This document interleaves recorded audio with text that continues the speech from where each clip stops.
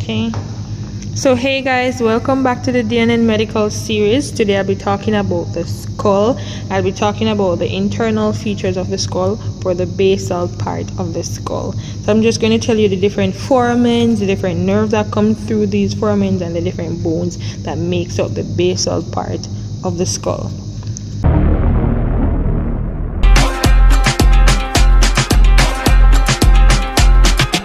So let's begin by labeling the bone and the different fossas. So the skull, or the basal part of the skull, has three fossas. So we have an anterior fossa, we have a middle cranial fossa, and a posterior cranial fossa. Posterior means back, anterior means front. So anterior cranial fossa, middle cranial fossa looks like a butterfly, and posterior cranial fossa at the back. So we're going to start by looking at this. So the first hole we see here is the frontal sinus. So when we talk about the sinus, we're talking about like air space. It's filled with air. So this is the air sinus, or the frontal air sinus. So right, so this is basically the anterior cranial fossa. As I just said, I just told you guys about the frontal air sinus. Now we're going to jump into the anterior cranial fossa to talk about the different aspects. So right here, you see this elevation right here in this bone. So this entire bone here is the ethmoid bone. You can see the ethmoid bone right here, and the elevation in the center, we call that crista galli. Crista galli is the elevation in the center. And at the sides of the crista galli, we have the cribriform plate. So you can see it right here. These are these little holes here, lateral to the crista galli, cribriform plate, and this area here is responsible for the olfactory nerve. So this area responsible for the olfactory nerve, and that basically helps with the sense of smell because it goes through the nose. So that's literally the ethmoid bone, crista galli, cribriform plate of the ethmoid bone. And here we're going to see another small tiny hole above crista galli. I don't know if you guys can see that. So right here, this small hole here is the foramen cecum. So right above crista galli is the foramen cecum. Right. So going down in the anterior cranial fossa, we're going down now to these little holes right here. So it's two of them, so they're symmetrical. So these are the optic canal. So you can see this probe going straight through it, and it goes through the eye at the front. So this is the optic canal, and the optic nerve travels through this canal. So look, and I take it through the eye. So that's the optic canal for the optic nerve. So remember, olfactory nerve for smelling in the ethmoid bone here, optic canal for the eye. And this bone here that occupies the middle, like the butterfly shape, is the sphenoid bone. So the sphenoid bone occupies the middle cranial fossa. And so let's talk about the sphenoid bone. So right above the sphenoid bone is this flat plain bone right here, and we call this flat bone the planar sphenoidale, or the jugum sphenoidale. So this flat bone right above the sphenoid bone in the middle cranial fossa. So the most prominent thing in the middle cranial fossa is the sella turcica. So right at this depression right here, we have the sella turcica, and this is where the pituitary gland sits. Here above the sella turcica, we have tuberculum sellae, and behind it we have dorsum sellae. So again, sella turcica, tuberculum sellae, dorsum sellae. So tuberculum sellae anteriorly or at the front, dorsum sellae at the back, sella turcica in the center where the pituitary gland sits. So now we're going to look on the holes or the foramen in the middle cranial fossa. So these are the most numerous, or these have the most number of holes in the entire brain or the base of the brain. So let's look at this one here. It looks a little big. I'm not sure if you can see it. It's like a fissure right here, right under this bone. So this bone right here, let me use another pointer.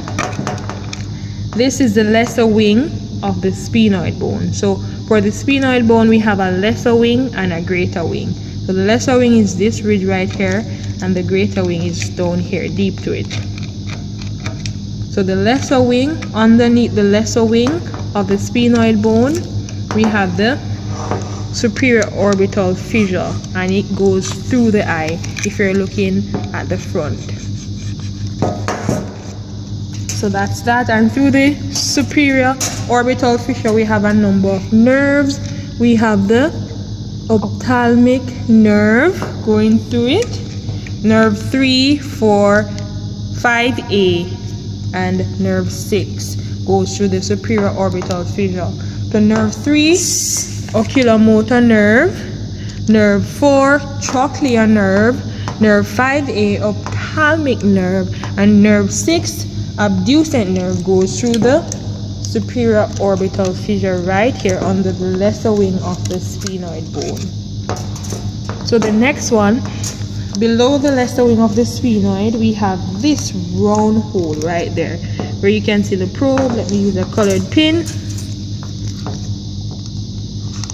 Where you see that pink pin, that round hole, is foramen rotundum. And what goes to the foramen rotundum is the maxillary nerve right here. So next one, we're looking at this big one here, and it's oval. It's the shape of an oval, so we call it foramen ovale. And what goes through foramen ovale? We have 4 things going through foramen ovale: mandibular nerve, accessory meningeal artery, lesser petrosal nerve, as well as the emissary vein goes through foramen ovale. That's the oval foramen. So that's it for foramen ovale. So like posterior to foramen ovale, you can see this tiny hole right here. Let me try to drop a colored pin through it. Can you see that? It's too white. Okay, we can see it. So right behind foramen ovale is foramen spinosum. So you hear spinosum, I think of something very small. It's a tiny hole behind foramen ovale. So the next one I'm going to show you guys is, alright, just before I tell you about another one, let me tell you what goes through the foramen spinosum. Remember, the foramen spinosum is right below the foramen ovale, right here. So what goes through the foramen spinosum is the middle meningeal artery and vein, as well as the meningeal branch of the mandibular nerve. So just think about the M's. The M's go through spinosum, middle meningeal artery and veins, as well as the meningeal branch of the mandibular nerve. So that's basically all the M's go through spinosum. And let me go to another one, which is right here. So here we have foramen ovale, right at this oval one here, and then you see we have this little boundary. Then we go into another hole, and this hole right here is the foramen lacerum. Foramen lacerum, and what goes through foramen lacerum is the inferior, the interior carotid artery, or the internal carotid artery, as well as the internal carotid nerve plexus goes through the foramen lacerum. So let's just do a quick review of the ones we have here. Remember, we have optic canal for the optic nerve, The bigger one is the superior orbital fissure for nerve 3, 4, and 5A and nerve 6. Then we have foramen rotundum for maxillary nerve. We have foramen ovale for 4 things: mandibular nerve, accessory meningeal artery, lesser petrosal nerve, as well as the emissary vein. We have spinosum for the M's, and that's basically middle meningeal artery and vein, and the meningeal branch of the mandibular nerve, as well as the foramen lacerum right at the border from foramen ovale, which have the interior carotid artery as well as the interior carotid nerve plexuses. So that's basically it for the middle cranial fossa, and I'm going to now jump to the posterior cranial fossa. So the posterior cranial fossa is here at the back. So the biggest prominence you see here is called the foramen magnum. When you hear about magnum, you think about something big. So this big one is the foramen magnum, and this is where the spinal cord travels through. So it goes through like this. Foramen magnum for the spinal cord. So above the foramen magnum, we're going to look at this one. So we're going to look at this ridge. You can see this ridge here. We call this the petrous part of the temporal bone. So for the petrous part of the temporal bone, we have a little hole in it. You can see it right there. So what goes through the petrous part of the temporal bone? The internal acoustic meatus hosts the facial nerve, and right below the facial nerve is another foramen, which is this hole right here, and that's the jugular foramen. So lots of things goes through the jugular foramen, like cranial nerve number 8, 9, 10, and 11 goes through the jugular foramen. So that's the main one goes through the jugular foramen is the glossopharyngeal nerve. That is of high importance, and I'm just going to tell you about that one. The glossopharyngeal nerve goes through the jugular foramen, and another foramen right here, like it's a little bit above the foramen magnum, like you can just see it right there. This is for cranial nerve number 12, which is the hypoglossal nerve. Okay, so for our review section, guys, so I just labeled the entire skull, or the entire foramens in the skull. So remember, that's basically, whoa, so don't stop it. So we just did a 360 on our skull, but it's still intact. We're still good. So I'm just going to look at the different pins, and each pin is in a foramen. I'm going to just remove a pin and review the foramen or the area. So let's start with this one. So right here, I just removed this pin from here, which is the frontal air sinus. So just remove that pin, frontal air sinus. The next one, I'm removing this pin. This pin was in this hole above crista galli. Above the ethmoid bone is this little hole. We call it foramen cecum. The next pin is this one. I'm pulling this out from the cribriform plate of the ethmoid bone. And here is the olfactory nerve that's responsible for smelling. So your sense of smell. So that's it for the anterior cranial fossa, crista galli, cribriform plate, foramen cecum, frontal air sinus, as well as this one in the pink. It goes to the eye. So this one is coming from the optic canal. So that's coming from the optic canal. That's aiding you seeing things and even to see this video. So the next one, I'm jumping now to our middle cranial fossa. So this is my middle cranial fossa, and as I said, labeling this bone is the lesser wing of my sphenoid bone, and the sphenoid bone is responsible for my middle cranial fossa. This is the lesser wing of my sphenoidal bone, and this is my greater wing of my sphenoid bone. So underneath my lesser wing, I have this probe, and it's through a big fissure.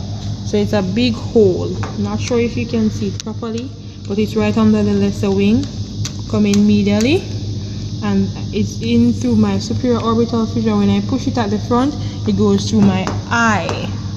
So you can probably see it going through the eye. Let me see if you can see it going through the eye. Can you see that going through the eye? So those are the nerve that goes through the eye.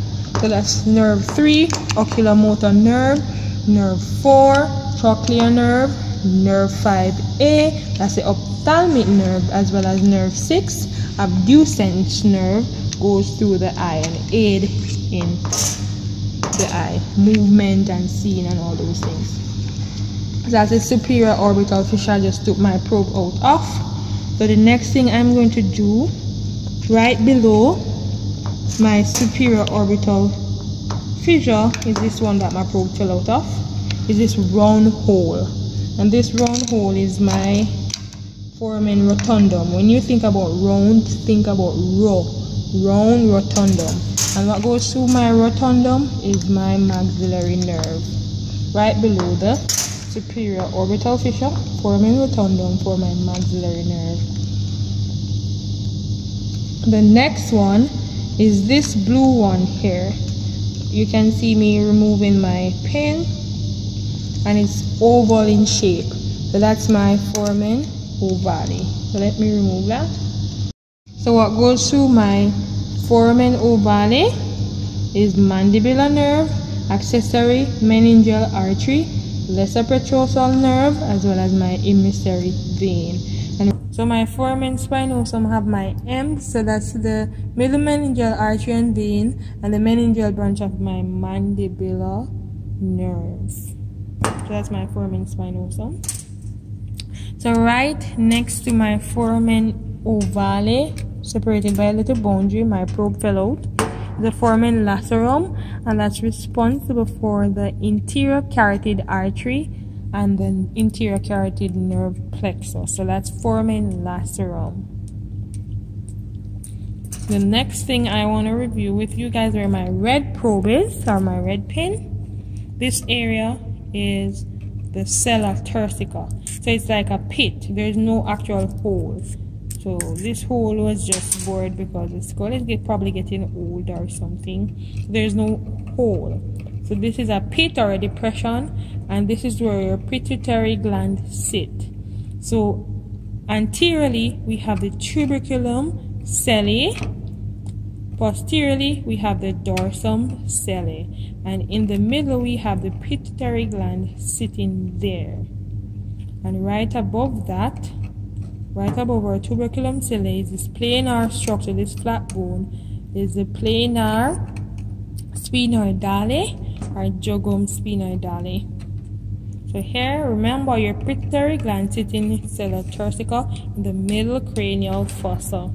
Now let me go to my posterior cranial fossa. And the first thing I'm going to take out is this big probe. So this big probe is responsible, or is called, this big probe is called the foramen magnum. And what goes through the foramen magnum is your spinal cord. The next one is right here in this bone called the petrous temporal bone. So you have this hole right here, and this hole is called the internal acoustic meatus. The internal acoustic meatus. And what goes through the internal acoustic meatus is the facial nerve. So remove that pin. And this one right here below my internal acoustic meatus is my jugular foramen. What goes through my jugular foramen, the most important thing that goes through it is the glossopharyngeal nerve, jugular foramen. And the last one I want to tell you guys about is this one right here. And it's a little bit above the foramen magnum. So like right there, you can probably see it right there, just above the foramen magnum. I remove this probe. And that's our hypoglossal canal that's responsible for hypoglossal nerve. So just a general overview again, guys. Anterior cranial fossa with the ethmoid bone, Ristegale, cribriform plate, jugum or splenoid sphenoidale, frontal air sinus, middle cranial fossa, sella turcica, tuberculum sellae, dorsum sellae. This one I probably forgot to mention is your clivus. This is sella turcica, tuberculum sellae, dorsum sellae, clivus. Over here, superior orbital fissure, optic canal, foramen rotundum, foramen ovale, the oval one. Right below it is foramen spinosum.